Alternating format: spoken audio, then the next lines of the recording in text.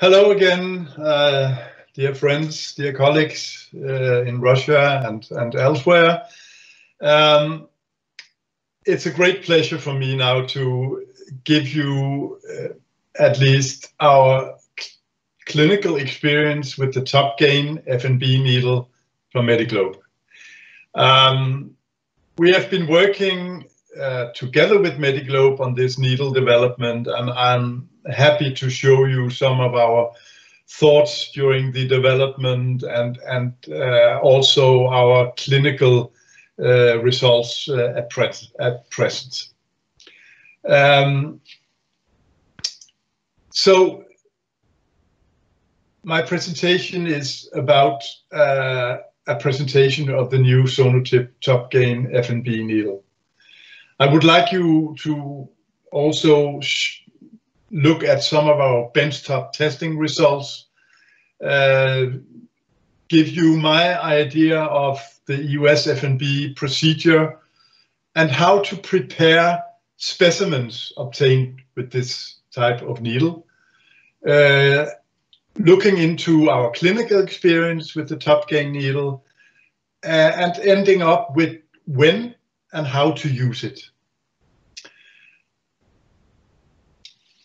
As I told you in a previous talk, we started very early with development of prototype needles. This is one of the prototype handles that was produced in 1992 by Medi-Globe, and just to highlight that I have been part of this needle development for so many years, and I have worked to optimize these procedures in any way possible. We also know that many improvements have been performed also by Medi-Globe, ending up with the SonoTip Pro Control needle, FNA needle. But now also the new Medi-Globe FNB needle, the TopGain, which can be bought now for EUS as well as for EBUS.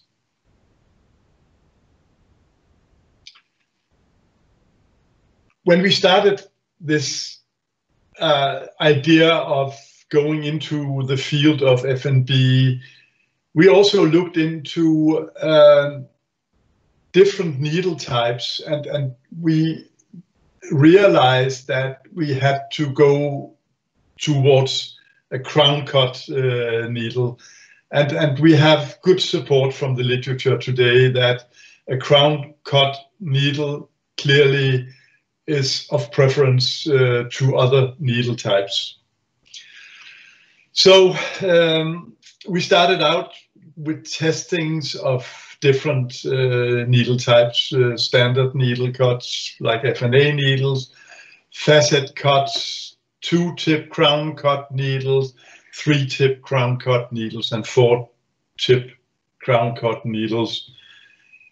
It was tested in many ways on the bench in the first hand, and we slowly came up with kind of trying to test different angles of cut angles of the needles, and finally ended up with a 12-degree, which was the one that took the biggest bites, and also the lowest penetration force. This was because it was measured, the puncture force was measured with different types of needles. These are some of the preparation that was done with different types, different cuts, and so on. We also tested the needles in soft and hard tissues and looked at how big specimens were taken out. And it looks as if a 3-tip crown cut 12 degree needle would take the biggest. I often wondered why does this needle type actually take bigger tissue than FNA needles? And I think that there is somehow a logical explanation that when you introduce a FNA needle, somehow you push some of the tissue aside, while when you have a crown cut needle, you take actually a core in another way. At least this is a way that to me explains why a crown cut needle takes bigger histological cores than an FNA needle. So we have tested the TopGain needle in this series goes with 69 patients. We have some more now, but I looked into penetration of the lesion, the visibility of the needle, the difference between gastric duodenal access, difference between 22 and 25 gauge FNB needles, and then into the histological results. This is a patient with a pancreatic net tumor. As you can see, the needle is here penetrating, and I'll show you also without color Doppler that the visibility of the needle is quite good. Here you see the visibility of the needle, and an exploration with the needle. The tip is clearly shown here, down in and out of the ecopore lesion of the pancreatic head. What it actually showed that we took very good biopsies, clearly showing that this was a net tumor. Here you can see some of the new endocrine tumor cells inside a very good specimen. This is a GIST tumor in a patient. The GIST tumor is about 2 centimeters in size. And look again at the needle visibility. Here I am going to penetrate. And here you see the needle, very, very good needle visibility. That can't, I think, be better with the tip here and the part that is highlighted alongside the needle tip. Here you see back and forth movements within the submucosal GIST tumor, which is within the duodenal wall. What it showed, this was a 22 FNB needle, again very, very clearly demonstrating these spindle cells, good histological biopsies. But we also learned that, not surprisingly, that a 22 gauge needle takes bigger bites than a 25 gauge needle. But it is logical. And of course, if you want a big bite, you should increase the needle size. This is a small cell lymphoma, again, very clearly demonstrating lymphoma cells within a very good histological biopsy with a well-preserved tissue. So if I should say that what are the indications of EUS FNB, then I would say if you are going to differentiate between two tumors, is this a neuroendocrine, is this or is this a cancer metastasis from a renal cancer or lung cancer metastasis, you need more tissue, and I think FNB is better for that. Submucosal lesion, GIST tumors, no doubt. Lymphomas, neuroendocrine tumors, sarcoidosis, sarcomas, and then where more cellular material is needed for molecular analysis. And in our hands today, pancreatic cancer is one of them. So we always use FNB when we are talking about pancreatic cancer, in case we need more material. If it is just a matter of no cancer or cancer, then FNA is enough. But in my practice, in most cases, we need more tissue, and FNB is better. Lung cancer patients, I also think it's mandatory today to do molecular analysis, and therefore FNB should be the preferred method. And then, of course, if you need good material for immunohistochemical analysis, then also FNB should be preferred. We've made an algorithm for tissue acquisition from pancreatic lesions. And if you follow me, then if you have a pancreatic lesion that is solid and you have no technical difficulties, take a 22 gauge FNB needle. And that will show you, in most cases, histology. If it is non-diagnostic, I would repeat the FNB crown cut needle biopsy. However, if you have a challenging position in the duodenum and you cannot get the needle out and the endoscope is bent, take an 25 gauge FNB needle. Either this shows histology, which is diagnostic, or not. And then I think you should either repeat or see whether you can get into another position. If it is a cystic lesion, then start with a 22 gauge FNA needle. Take your cytology, take your CEA, and see whether it is diagnostic. If it is not, if it is not non-diagnostic, consider repeat EUS FNA with a 19 gauge needle and do an EUS guided through the needle biopsy, at least in surgical candidates. So how do we do it? We perform this as EUS FNA as an outpatient procedure in fastening patients. Proper sedation. In our hands, proper sedation is propofol sedation, and we only require lab tests in selected patients. As with EUS FNA, there are steps that need to be followed. And to you who are used to FNA, this is not very, let's say, interesting. But anyway, each of the steps are important.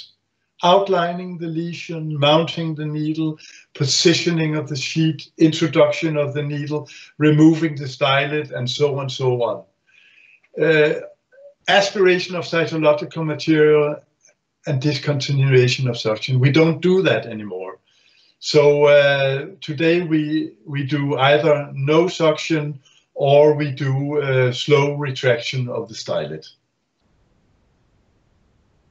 This image is to show you that, please, when you do biopsies, hold your fingers like this.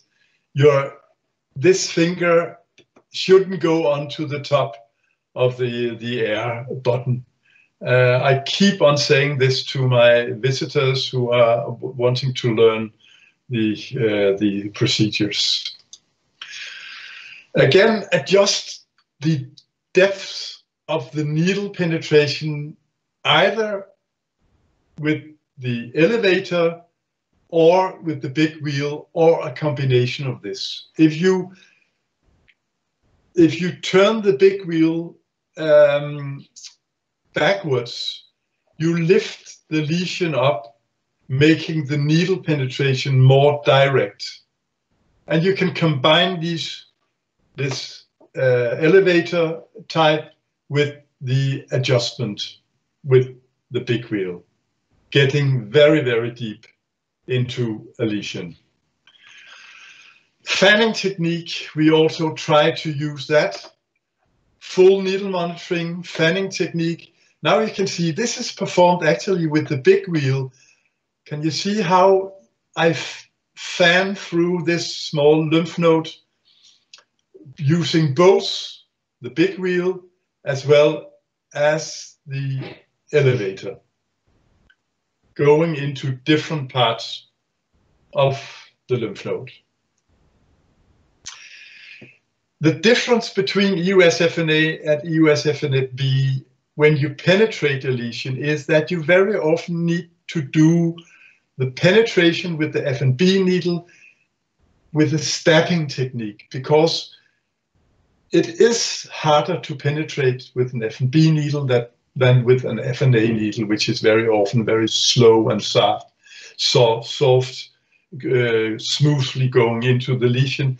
But this is not what an FNB needle does. So I think I will skip that one. Again, you have to see the needle tip inside moving. This is an insufficient biopsy. You won't get any tissue here. You're only moving this lymph node back and forth. The needle tip is not really penetrating the lesion. The needle has to go inside and go in and out along the lesion. Here you see how the stepping, what I mean by stepping. You see the needle now is actually not really penetrating right now, but now I, like a stab, introduce the needle into the needle tip into the lesion. Now you can see how it's actually a lot of force has to be used in order to move the needle tip.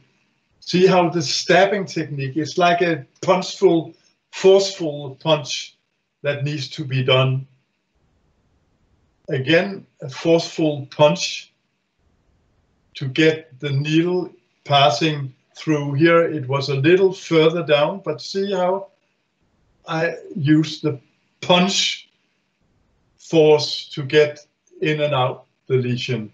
This is actually a quite rare lesion of 1 centimeter in the head of the pancreas in a 40-year-old male, which is now scheduled for Whipple procedure. It was a neuroendocrine tumor, but a very rare menin mixed neoplasm combined neuroendocrine and non-neuroendocrine adenocarcinoma of 1 centimeter.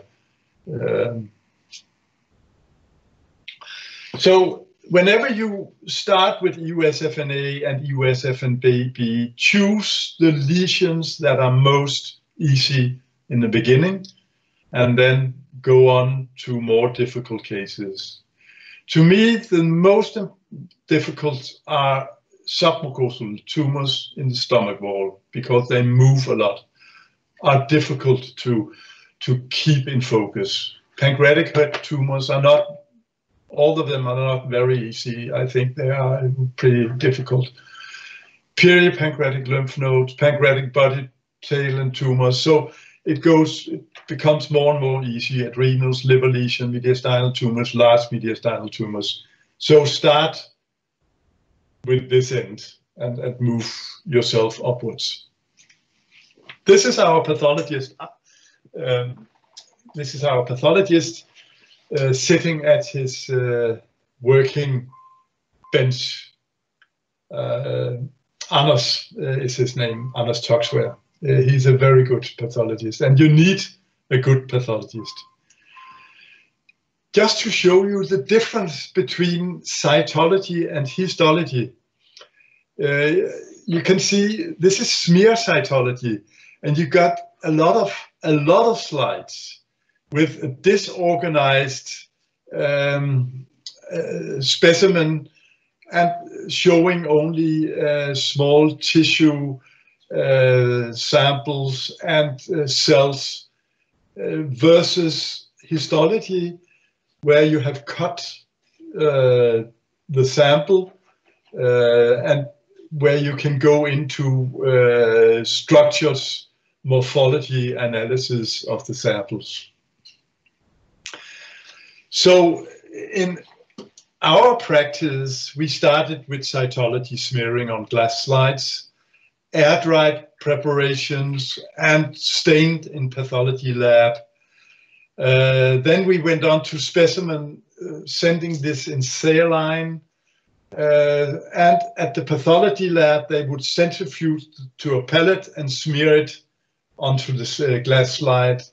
And then we tried specimen in cytolite, a material for preparation, which was centrifuged to a pellet and preserved in formalin in the pathology lab, and then cut till now, where we only preserve it in formalin from the very start, and then it is prepared in the pathology lab.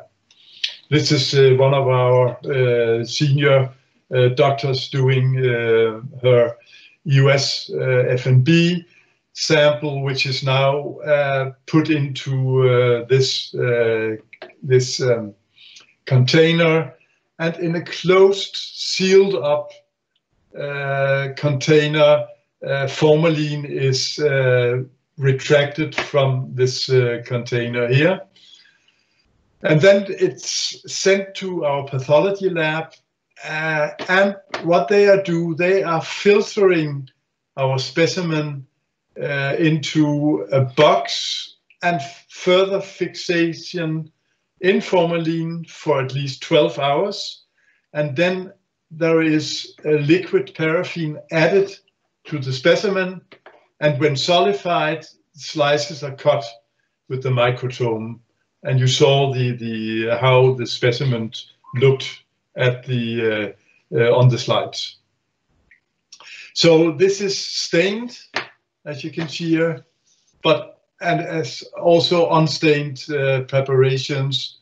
But again here, the specimen that was stained, showing IMP3 staining, compatible with a pancreatic ductal adenocarcinoma in a good histological core.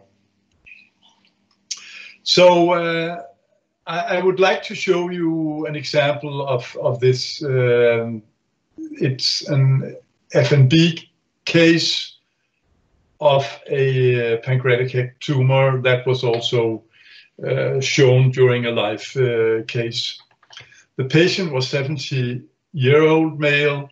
He had a testicular cancer in 1982, squamous cell carcinoma of the oral cavity in 2017, malignant cutaneous melanoma in 2020, right and left-sided lung cancer, lobectomies performed in 2020, and now a suspicion lesion in the head of the pancreas. We already had performed in October an EUS FNB demonstrating suspicious cells, but not confirmative malignant. So this was the tumor. You can see the tumor here, the tumor measuring about 2.8 centimeters. And this was the tumor shown. The transducer is in the duodenum now, and you see the echo-poor lesion here clearly shown.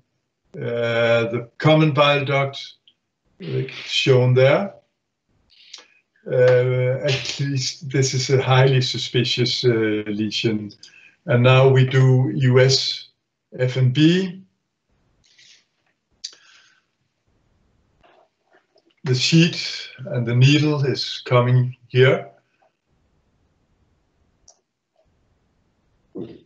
Again, I think you will notice that we are doing this stabbing technique when introducing the needle. Now, the needle the lesion has to be in focus to get the right. And now the needle is coming in, not that much stabbing, but let's see what we are doing now. see how it's shown that the force is enough to at least to push the lesion away in order to penetrate with the needle. A forceful penetration.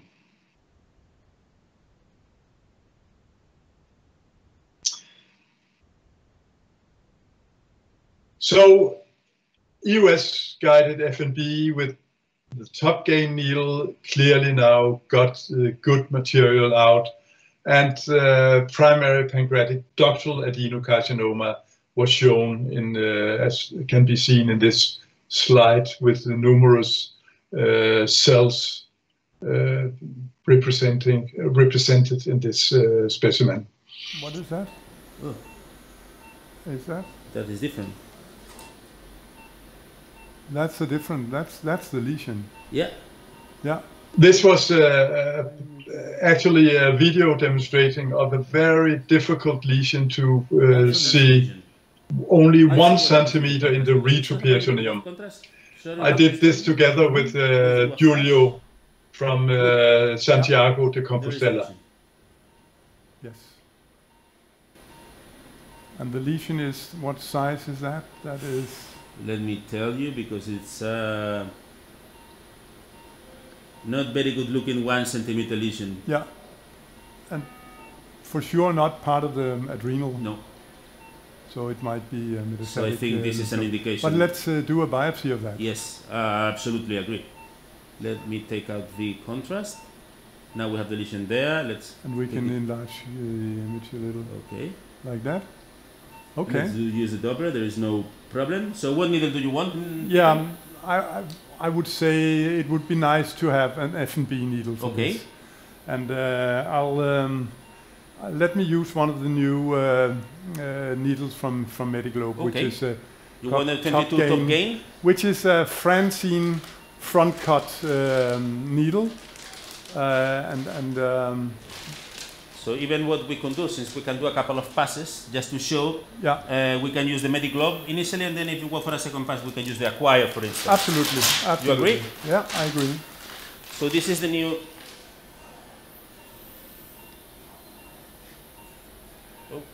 Yeah, you have to take it out. Okay, this has this distal part that you designed. So since we're using the slim scope, the only thing that we need to do is just to put a little bit of jelly. Excuse me, Peter? Yeah. A little bit of gel to make it easier. Okay. So you will see that so now. This is the slim scope. Yes, I have. and okay. it's going to go perfect. Let's see. No problem. Give you, okay. If you want... I think I managed. Okay. Let's see. I'm not used to the slim scope here. I have mainly therapeutic endoscopes. But you're going to see there is not going to be a big difference. And the good thing of this design of the tip of the needle is that gives you more strength and more stable position when you're going to make an FNB. So first the sheet. Yeah, it goes. It goes out. That's fine. Okay. So I'm going to prepare in a minute because we all prepare this stuff with the cytological solutions. So taking the stylet a little back, and then the needle, you can see it here coming out, and it looks as if it takes the sheet with it, so which sometimes can be a problem in a slim endoscope, that you take the sheet with you while introducing, and that's in some cases better to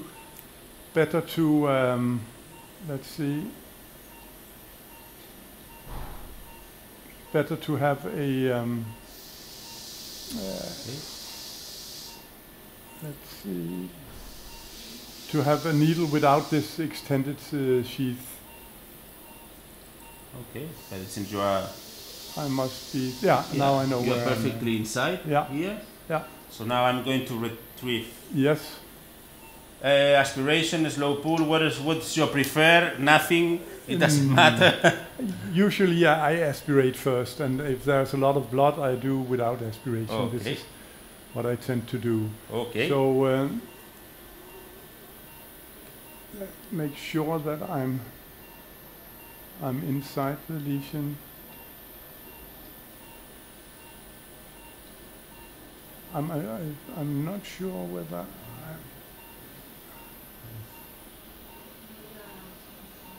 Okay. Yes, now you're inside. Now I'm inside, but the tip is a little difficult to see right now. This is a little difficult to see with the tip.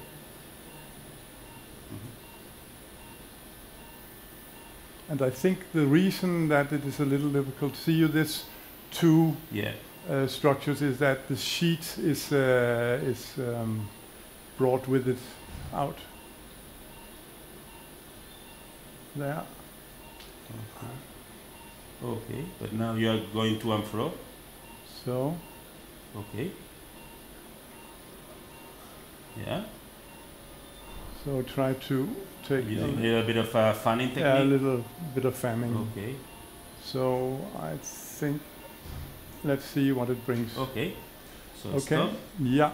Usually I also take this off because there's still a negative pressure when you just take it like that and then so lug it and take it off. Take it and we will see what we get. Yeah.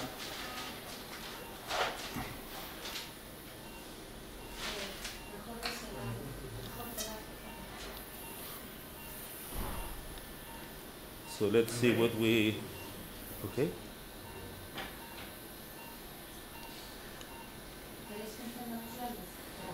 No, not a fault. No need to turn on the light. So we are going to use the stylet to retrieve the sample. It's fine. You can just tell me how it looks.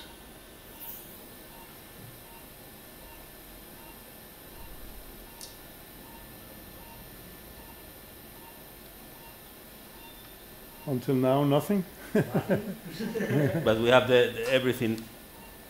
Okay, wow, Peter, unbelievable. Okay, look. Just to show, I'm going to show first the audience, and I will let Peter take a look afterwards. You can see the sample. I'm waiting for the camera of the approval. So this was to show you that it was really a difficult lesion to visualize and also to puncture. But coming to my conclusions, I think you might say that EUS FNA is a powerful tool with high diagnostic yield, a sensitivity in the differentiation between non-malignant and malignant lesions around 90%. EUS FNB with the crown cut needle design shows promising results and seems to harvest more tissue compared to EUS FNA and side beveled FNB needle designs. If the clinical question is whether a lesion is a malignant or a no malignant lesion, EUS FNA is sufficient.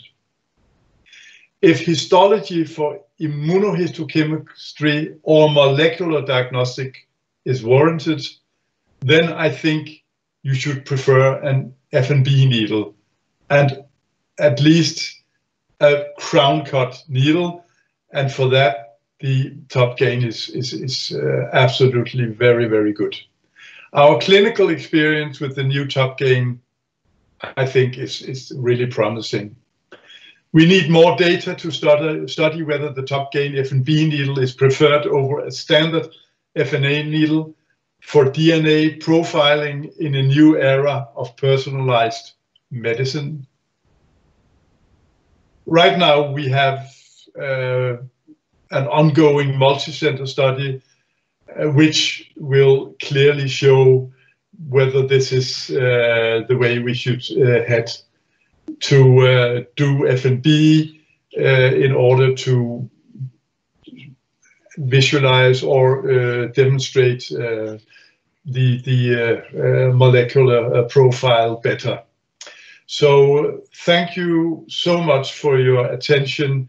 It has been a pleasure to show you our results with this new Medi-Globe TopGain FNB needle.